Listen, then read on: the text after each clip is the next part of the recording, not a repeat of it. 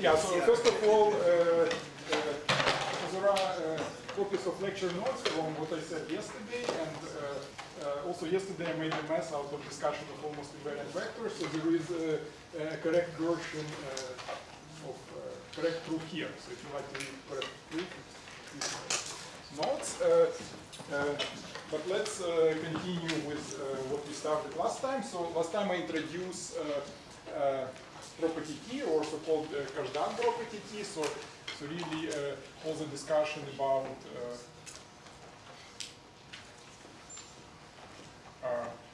all the theorems regarding Kazhdan property T are due to Kazhdan. Okay, and we were in process of proving this theorem. So we would like to show that SLN R and at least 3 has property T. Okay, so what precisely do we have to prove? So we have to show that if pi, we have a representation of SLN R, a unitary representation without G fixed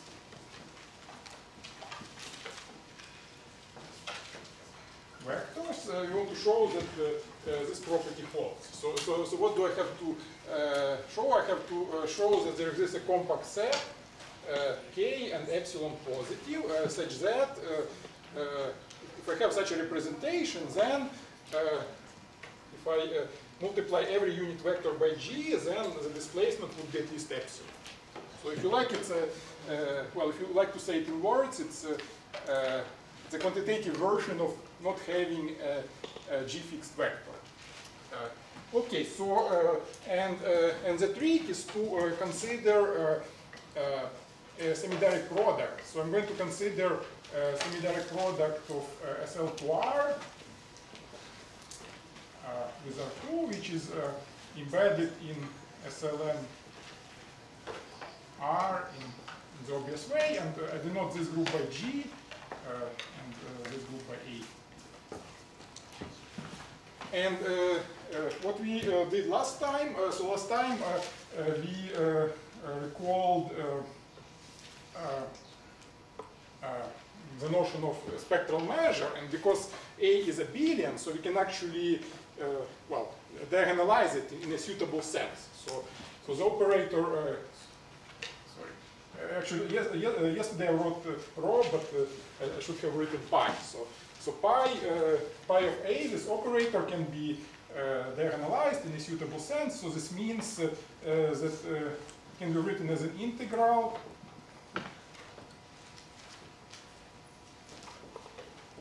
dpu, where P is a projection valued measure. So it's a map from Borel subsets of R2 to projections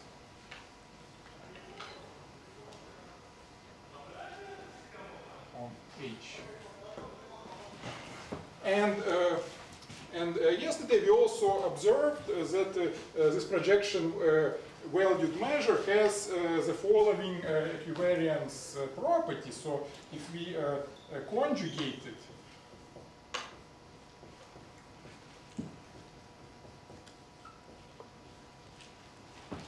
if you conjugate this projection valued measure, we get another projection valued measure, but this measure would be just the push forward of initial measure by the map G transpose. So G transpose applied to U. Right? So here U is in R2. So there is this nice equivariance property. Okay, so now what I'm going to do, I'm going to fix K, which would be a compact generating set of G, SL2R. And I claim that for suitable epsilon, this set K would work. And the proof goes by contradiction, so it's not really constructive, but So let's suppose that it doesn't work. So suppose that there exists a sequence of unit vectors with the property that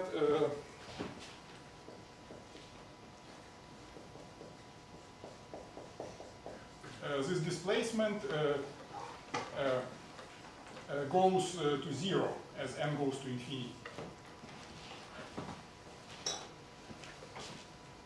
So I want to show that if I show that if I get a contradiction, then I would be done. Okay, so yeah, so what we can do now to the sequence of unit vectors, we can associate a sequence of measures on R2 in an obvious way using the projection valued measure. So I'm going to define by mu sub n of B. This would be just P of B, Bn, Bn. So B is a Borel subset of R2. So this is measure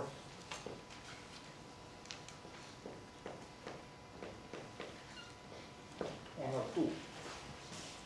Okay, and so now let's see what this equivariance property tells us for this measure. So now if I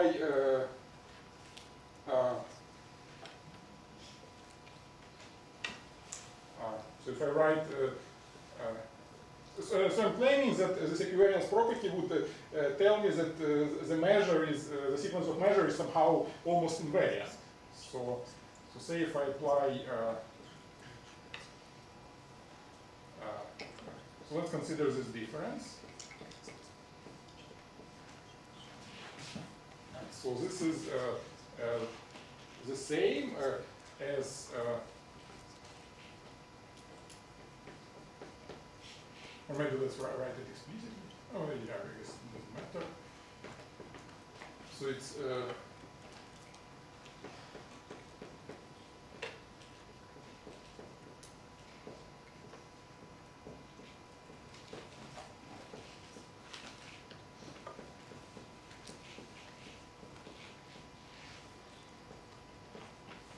difference, then pi g is unitary, so I can move it to the other side. So it really becomes difference of the form.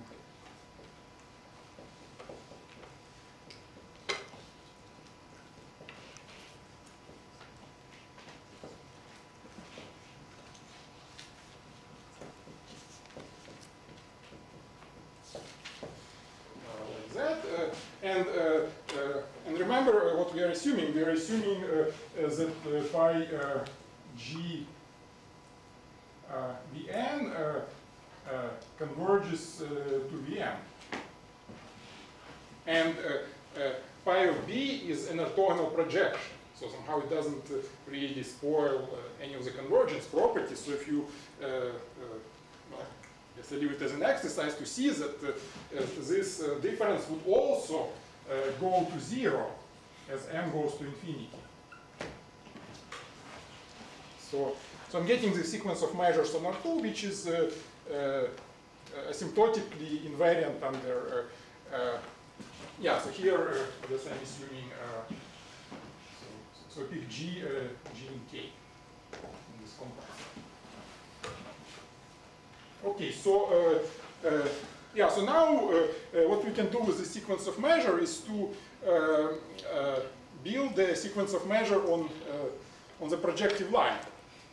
On the set of lines in R2. So maybe one first important observation in order to do it would be to see that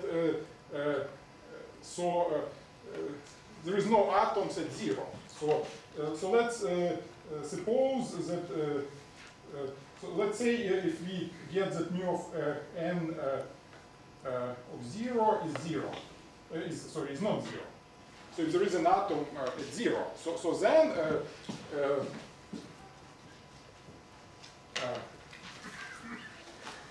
P of 0 also is non-zero.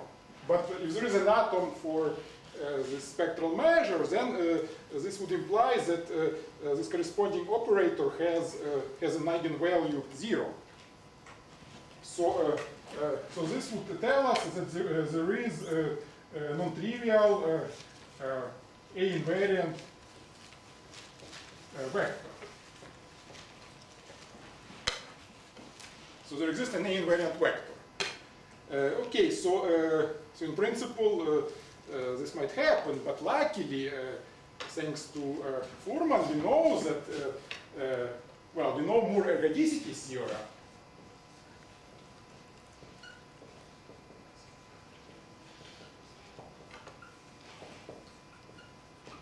Which, well, actually I'm not sure what was the formulation in his lecture, but one way to formulate it would be to say if there is no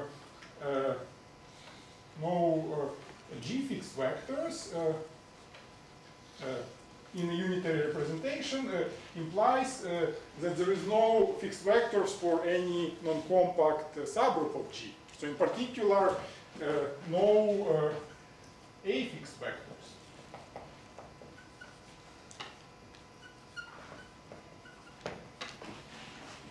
Okay. Do you remember more ergodicity theorem or some version of it? It was stated as how more and the ergodicity is just a corollary. Ah, yeah. We've seen that. Yeah. Okay. Okay. Yeah. So now we see that well, this cannot happen. So indeed, so hence. We know that mu n of 0 is 0.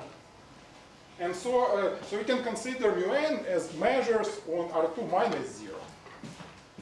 So, so now we have R2 minus 0, and then of course we have natural projection on the set of lines, on projective line.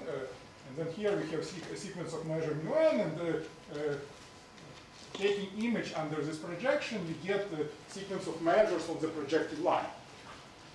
And well, and the nice thing is that the projective line is compact, so so we can apply.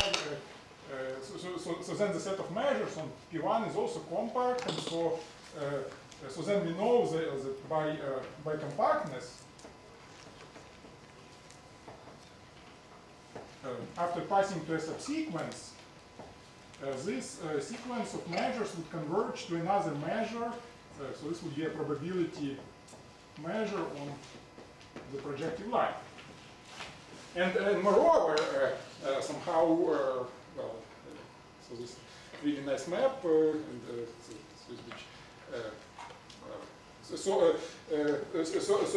the property for UNs would be inherited by the property would be inherited by the measures on the projective line. So we also know that this measure mu bar is K invariant, but because K generates G, so it's actually G invariant. So what we got in the end, we constructed a G invariant probability measure on the projective line, which is nonsense. We already know that such measure does not exist. So, so we get a contradiction. And so, so we are done. Yeah. How did you deduce that it's G invariant? Well, because of this property. Yeah. The limit of this guy? Yeah, because as you see, as n goes to infinity. So this is for Borel sets in R2, but of course here you just take Borel sets on projective line and you pull them back. And but here G is in K. Yeah, so G is in K. So okay, so originally you get that for G in K, so it's invariant for G in K, but K generates G. So K is yeah, so it's a compact generating set.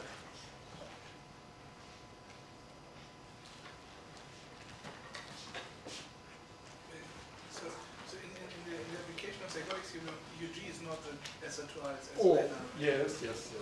Sorry. Yeah, this idea to denote it by yeah, thank you. So this is really SLN R. Yeah, I should have used another letter.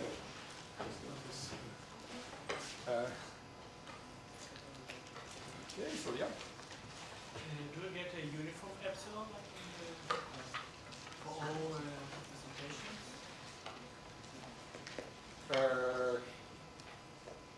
Yeah, so what did I get?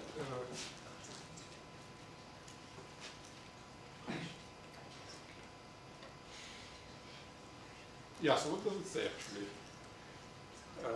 Because yeah, in principle, right, so you're saying that the epsilon might depend on the representation. Yeah, so I think I have to say a little bit more. So the if, representation was not assumed to be reducible. So yeah, I can take kind of so if there is a sequence of representations, then I can take a direct sum of them, and then but I think that's a very good point. I have to say more because somehow if right, if there is a sequence of representations for which somehow Cardan property fails, then I can take direct sum and apply it to this direct sum of the representations. Yeah, thank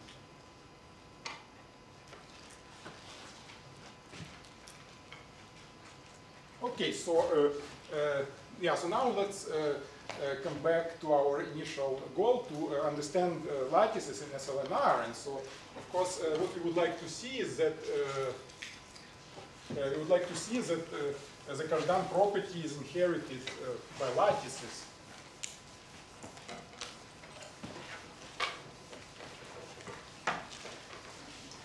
So, yeah, so here is that's indeed the case. So say if we have G, which is a property T group, and gamma is going to be a lattice, then it claims that gamma also has property T.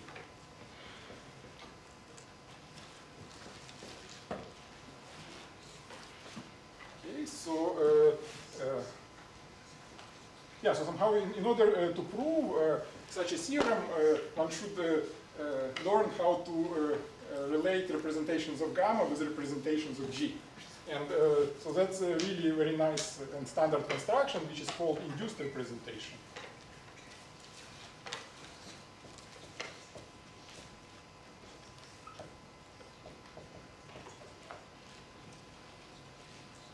So say we have pi, which is a unitary representation of gamma. Right, and so now I would like to build somehow a representation of G. So gamma is a lattice here. So what I can do, I can well, actually it doesn't need to be a lattice. It works in general. So I consider space H hat, which is a set of all measurable functions from G to H. With the property that f gamma G is equal to pi of gamma fg almost everywhere for gamma in gamma. And also I assume, so if I look on the norm of fg, so pi of g is unitary, so it's actually a function on g factor gamma. And so if I integrate over g factor gamma, I'm assuming that this integral is fine. So it's like, in some sense, it's an analog of L2 space, but in some more general setting. So in particular, one can define a nice scalar product on this set of functions. So this becomes a Hilbert space in a natural way, and we can also define a representation pi, so from G to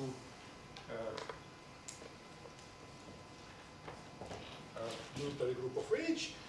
So pi hat G. So it maps function f to function f of x times g. Okay, so now we are ready for the proof. So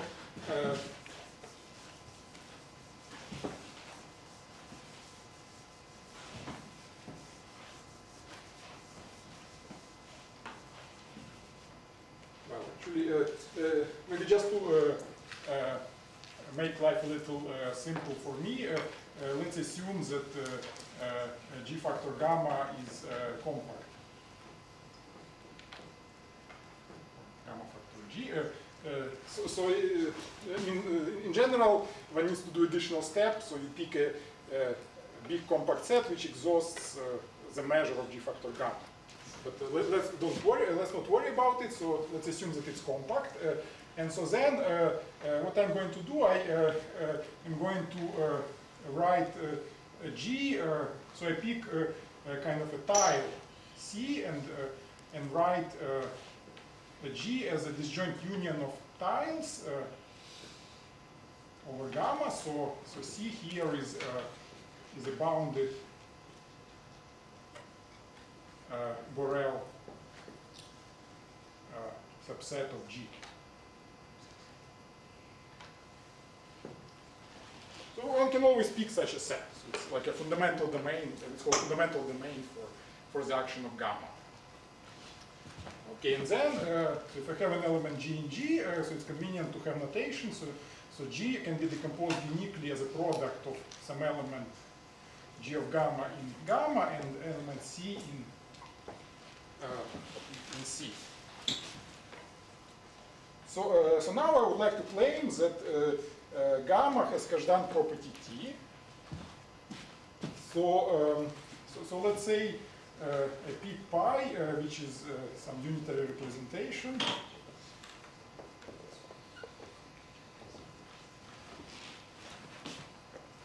And so if it doesn't have property T, then so no property T. T implies that there exists, well, for every finite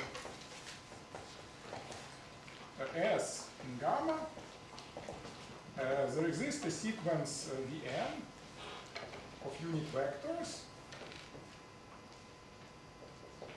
such that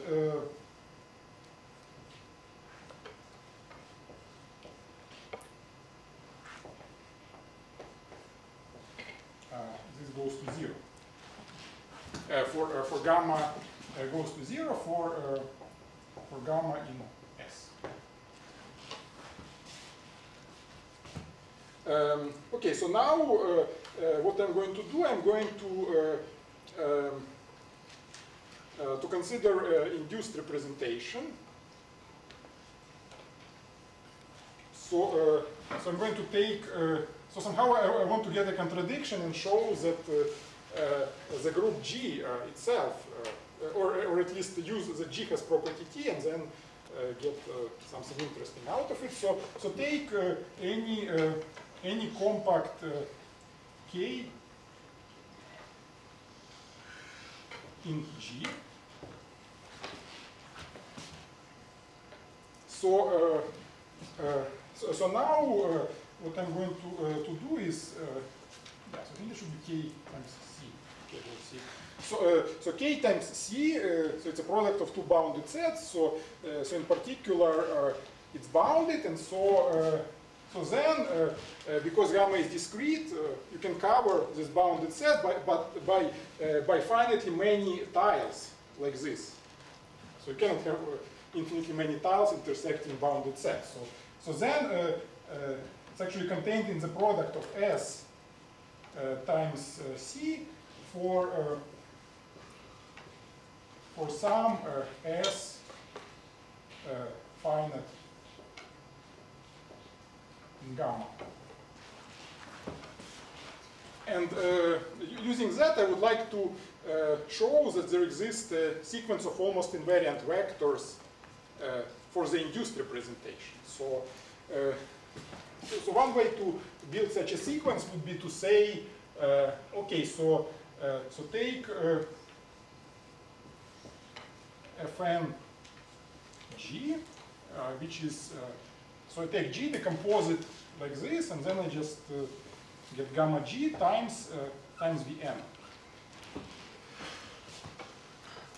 So this is a function from G to H, and also one can check that it satisfies this equivariance property. So indeed it's a function on H hat. It's an element in H hat. And so now I'm claiming that this sequence of FNs gives me an example of a sequence of almost invariant vectors for G acting on H hat. Well, so let's check that this is true.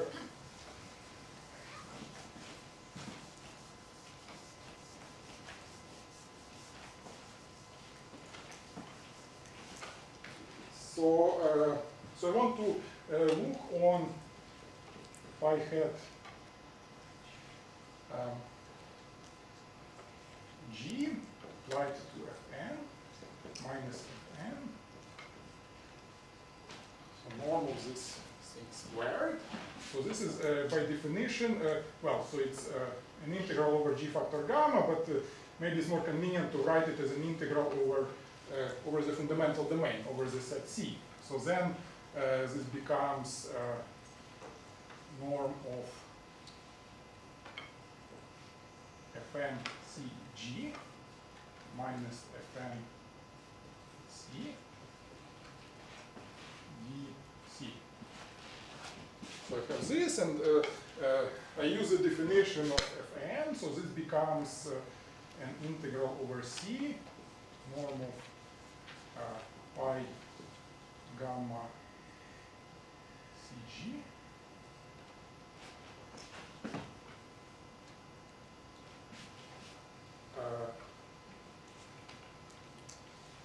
yeah, so gamma Cg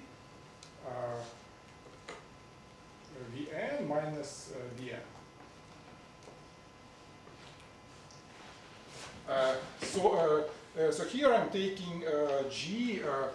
So here G would be in K, and so what I would like to get is yeah. So now let's check if I put things in the right order. So it's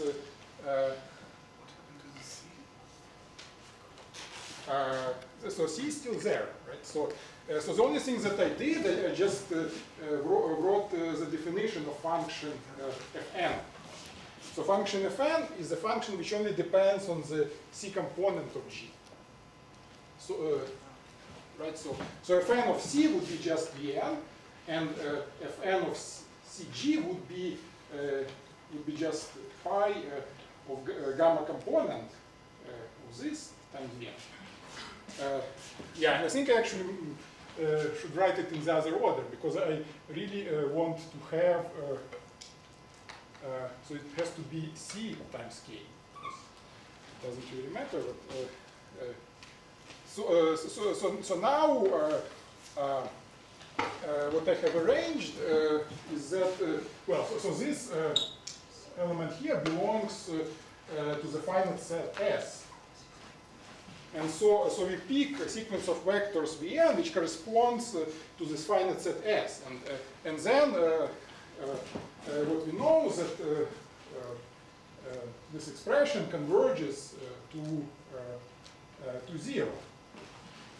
So what we have showed is that for every compact set there exists a sequence of vectors Fn where this displacement goes to 0. Right, so but we also know that G has Kazhdan property T.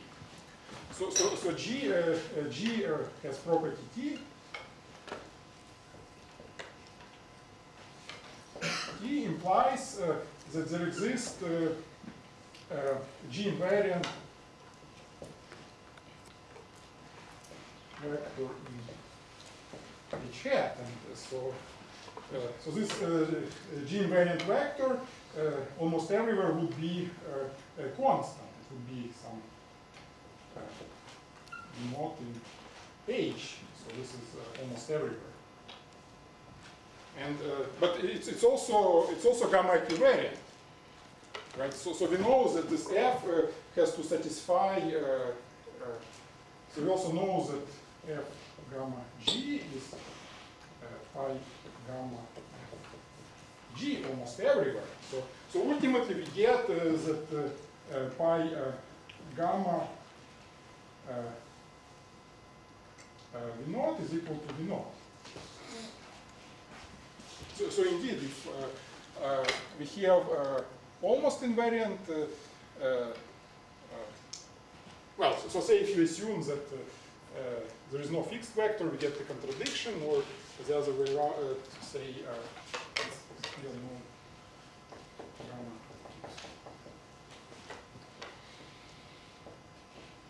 Vectors.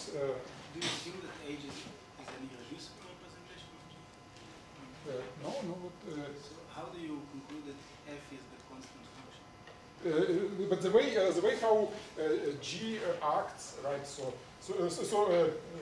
G acts transitively on the base. So Yeah. shouldn't Fn be pi of gamma g Vn? Then yes.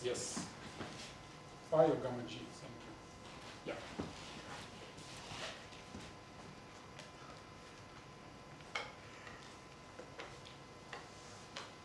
Any other questions?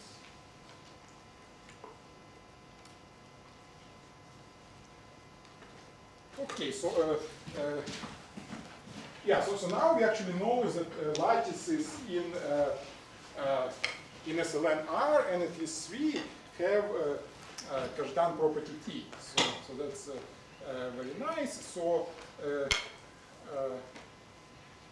yeah, so now we can also get nice information about group theoretic properties of lattices in Kazhdan groups, or for example, lattices in SLNR. So I think it was actually main motivation why Kazhdan introduced this property. So here is another theorem. Say if we know that gamma is a discrete group, and gamma has property T, this implies that gamma is finitely generated.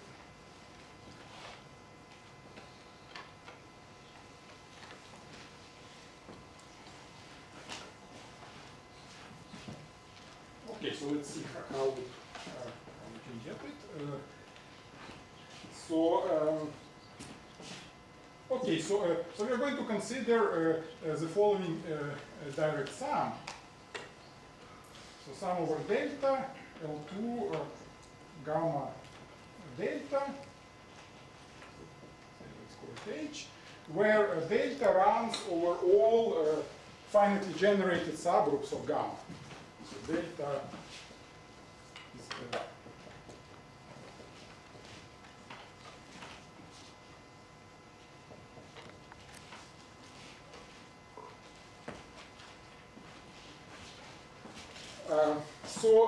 so now, if you think about it, it's almost obvious that this, well, yeah, so of course gamma naturally acts on this direct sum, so it's the structures of Gilbert space, etc. So now gamma, so there are almost invariant vectors, because you see for every finite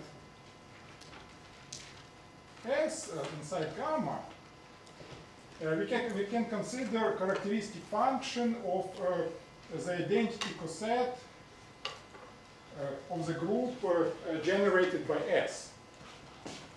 So it's naturally an element in one of those guys, and element in the direct sum, and so this belongs to H.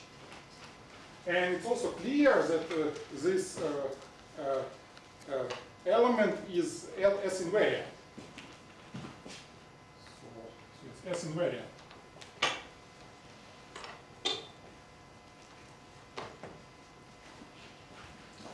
So for every finite set, there exists an S invariant vector. So now by Kazhdan property T, we get that this representation must contain an invariant vector. So by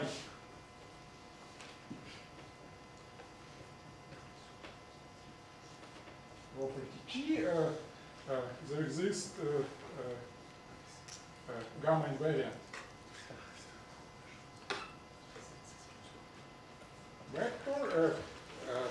So then, if we decompose it in this direct sum, there would be at least one component which is non-trivial.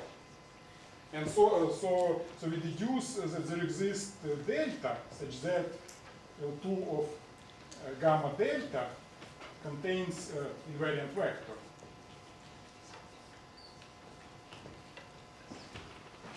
But how could this be? So because we are talking about square integrable functions, so the only way how this could happen is that if gamma factor delta is finite. So we are done. So indeed,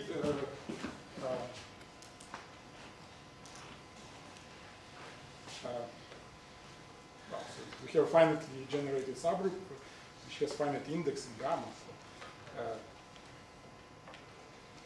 Yeah, so somehow it's quite seems quite a nice way to say something, some algebraic to deduce some algebraic properties of gamma from using representations here. So it's really cool argument.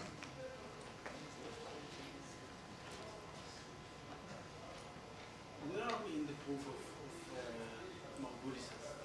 Well, so far we are covering prerequisites, but well, there is well, so the next step would be to give an outline of the proof, but then there is also another non-trivial step, which is characterization of projective factors of the flag variety. So I'll make it precise. But if you assume that you know how to classify gamma equivariant factors of G factor Borel, then we are actually almost done. So there is another non-trivial step which goes in the other direction. Yeah, so far, what I've done so far, I just covered from scratch the notion of amenability and property T, which is crucial in the proof. And now I can give almost a complete proof modulo so-called factors theorem, and then I'm going to prove a factors theorem. Yeah. But this is not, I mean, this theorem is not really needed in the... No, it's just a cute yeah, just a cute, since we already talked about property T, so it's really like a low-lying fruit once we have the tools.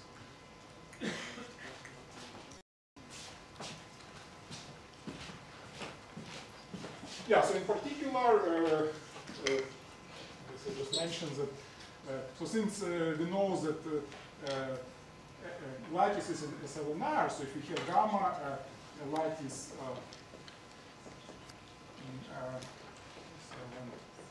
R and is at least 3, then this result shows that gamma is finitely generated.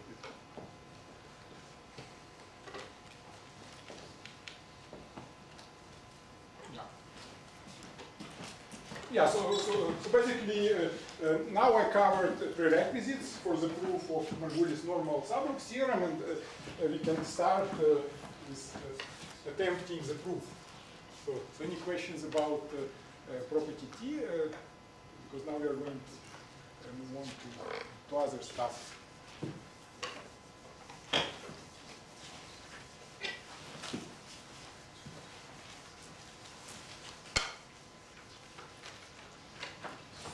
So let's recall what I'm trying to prove. So this is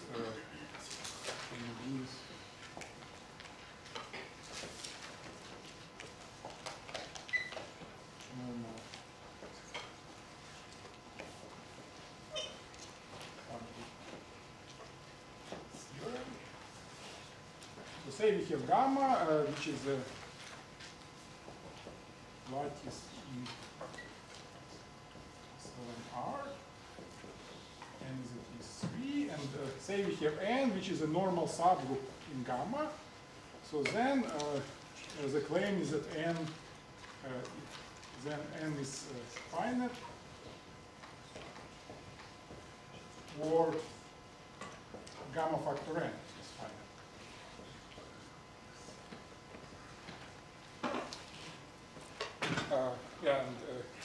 So this case is quite easy to classify what those finite groups are. But that's more interesting. So it's related to, at least in some cases, it's related to congruence subgroup problem.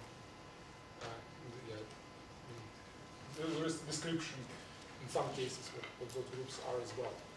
Okay, so so now let's recall what was the plan. So the plan was so say we have n, which is normal in gamma and infinite. So then so our proposal was to show that gamma factor n is amenable, and gamma factor n has property T. And we already proved that if 1 and 2 holds, then gamma factor n is finite. So it would be done. So we just have to check that 1 and 2 is true. So actually second property is immediate from what we already did, because you see, if you know that a group has property T, then its factor group also has property T, because representations of a factor group is a subset of representations of the group. So actually this simply follows because we know that gamma has property T. Okay, so more difficult part is to show that gamma factor n is amenable. So now I have to recall again definition of amenability.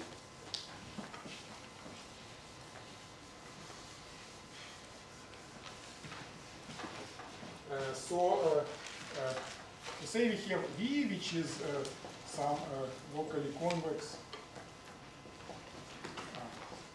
topological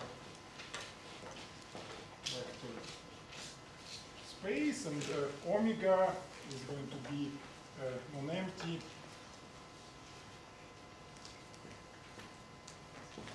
compact convex subset.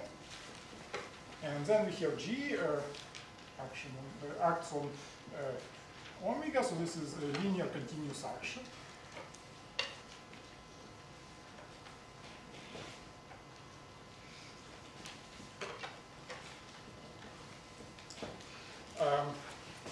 And amenability means that for any such situation there is a fixed point.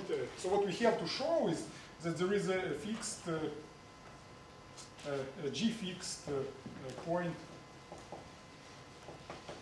in omega. That's what we have to show. So this is our aim. Well, unfortunately, G is not amenable. So, of course, sorry. So I want to show that gamma factor n.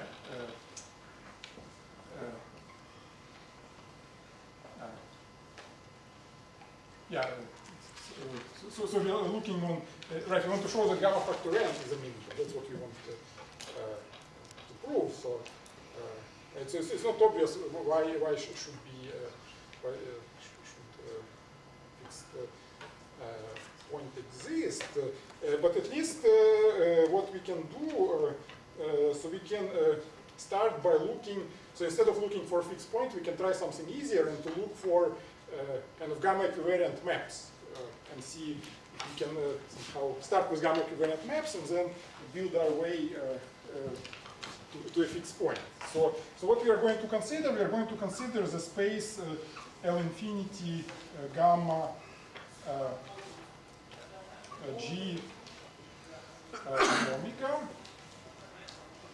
So this is a set of measurable maps from G to omega, which are also gamma equivalent. So F gamma G is equal to gamma F of G almost everywhere for gamma in gamma. Well, so the ultimate goal would be to show that this set of functions, this set of maps contains a constant function. And that's we cannot really do immediately. Well, maybe first let me say so. F is essentially. Okay. Well, yeah. So I mean, I guess it just indicates that, like in the usual infinity space, we identify two functions if they are equal almost everywhere. Right. So there is. Yeah, it's not really needed because the image is inside omega anyway. But, What is G here? SLN? Yeah, G is SLN. Yes. So that's G. And capital N doesn't appear with this definition. Yeah, capital N doesn't appear.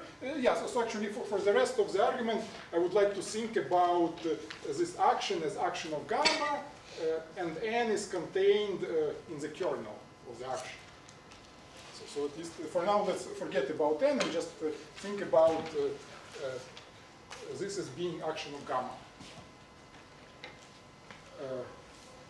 So there is a space of functions, and we want to show that there exists a function which is constant almost everywhere. So then maybe also I should say what is topology on the space. So the topology would be the usual big star topology. So more explicitly, it would be defined by the family of the norms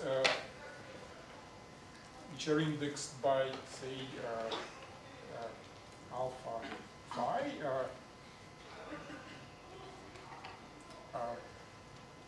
So a couple, this map with L1 function on G.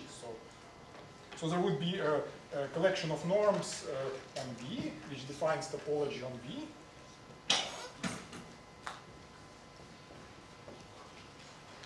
Times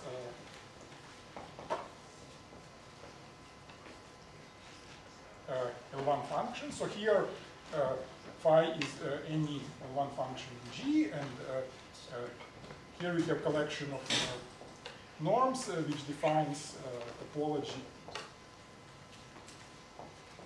on V. So maybe another small point. Well, actually, it would be possibly needed in the proof later on. So originally, omega is not assumed to be separable, but because gamma is countable, so one can actually reduce the proof to omega being separable. But don't worry about it now. So also without loss of generality, omega is separable.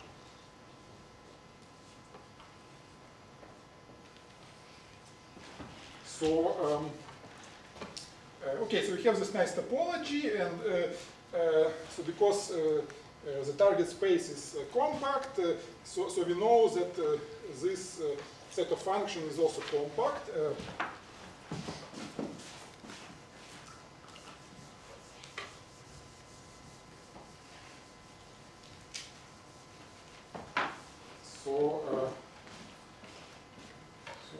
Which set of functions is compact?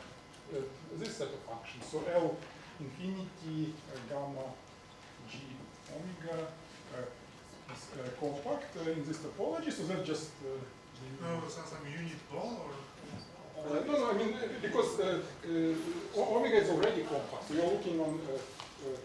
but this linear space. How can V is the ambient linear. it's a context space? It's not, omega is not linear.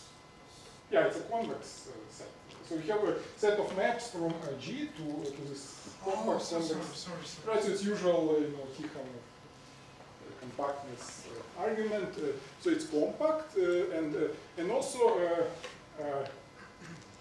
there is an action of G on the space, which is just we can act on the right. So if I have function f, then I can get function x, f of x times g. So there is a natural action of g. Okay, so Is it clear that it's not empty? so there are, let's see. I mean, one can start with you can pick a point and then just transport it by gamma, right? Somehow, like in this induced representation construction, you define a function to be constant on fundamental domain and transport it by gamma. So it's yeah. So it's maybe I should also say it's compact and But then the integral is it clear that it's Phi is L1. yeah. So it's f of so it's no. It's so here we're just looking on all possible bounded. I mean, not even bounded. It's functions with. There is no assumptions on integral actually. Sorry. But phi is integrable and omega is compact and f of g alpha is bounded. Mm-hmm. Yeah. Yeah. Okay. So those guys would be. Yeah. Yeah. So it's okay. So then yeah. So we have a natural action of g. So G is not alienable. So we cannot really say that there is a G fixed point, but at least what we can say is that well, we can pick the biggest possible amenable subgroup in G. So let me take D to be the group of upper triangular matrices inside G. So it's built. It's a solvable group. It's built as extensions of abelian groups. So this group B is amenable. And so at least we know that this space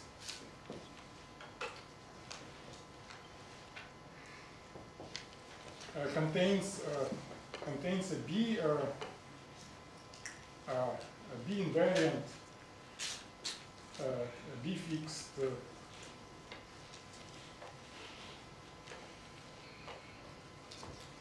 B fixed vector. So yeah, so now what we got is well, so I'm cheating a little bit with almost everywhere, but ultimately what one gets a map from G factor B to omega with the property that f gamma y is equal to gamma fy almost everywhere for gamma and gamma.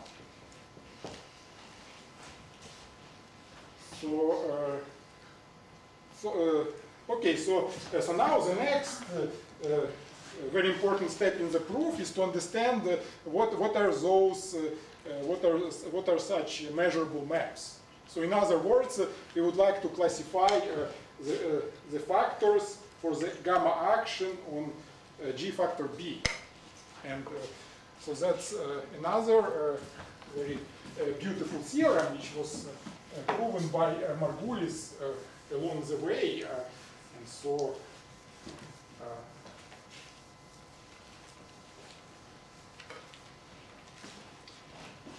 okay, let's call it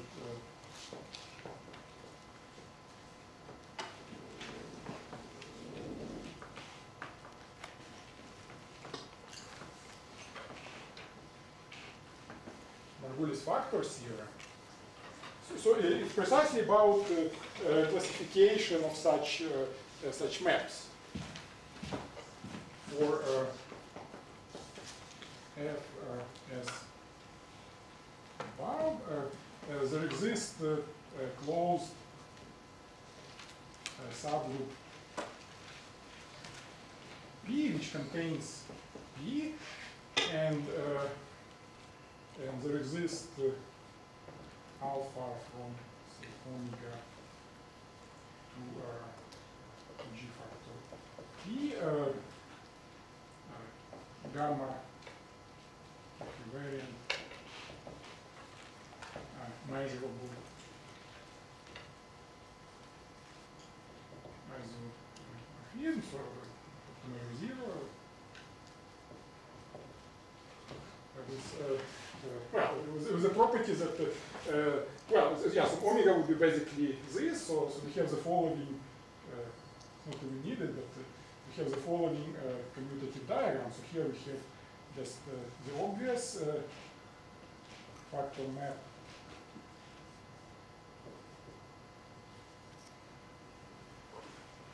And here we have the isomorphism. So it turns out that What do you mean? Because the map F is not necessarily onto. yeah, but so because it's almost everywhere. So right, so there is some measure here, and which measure do I take? I take so here there is a natural. Well, it's not invariant, but there is a smooth measure here, a smooth probability measure here, and then if it's pushed down here, there would be also measure here. And so, so it's really defined up to this measure. Right? I think it's defined only on the image of the Yes, yes. Yeah, so it's measurable isomorphism, right? It's only so there is somehow in the statement it's implicit that there is some measure here which comes from this image. Yeah. Yeah. So yeah. So now so that's really almost the end of the proof. So let me finish the proof, assuming this theorem. So what do we get now? So now we know that omega. So the action of gamma on omega. So the action of gamma on omega is measurably isomorphic to action of gamma on G factor P. But let's come back and recall that it's not only action of gamma, but action of gamma factor n. So what we get is that n would act trivially on G factor P. So for almost every G, G factor P in GP, n G P is equal to GP. Well, because n acts trivially on the left, it has to act trivially on the right. So in particular, we get that P contains all, well, almost all conjugates, but in fact all conjugates by taking closure. So we get this, which is infinite normal, infinite closed normal subgroup.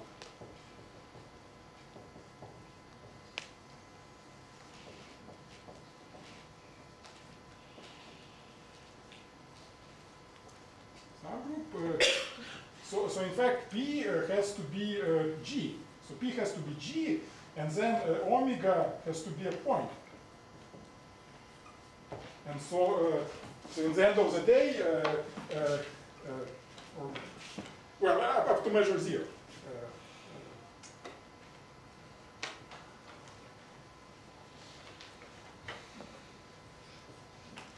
So in the end of the day, we produced an invariant point, a gamma invariant point in omega.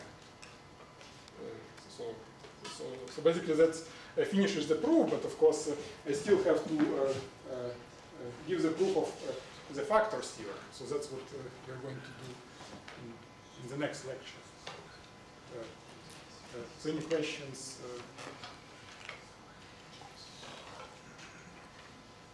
Okay, so then we can continue after the break.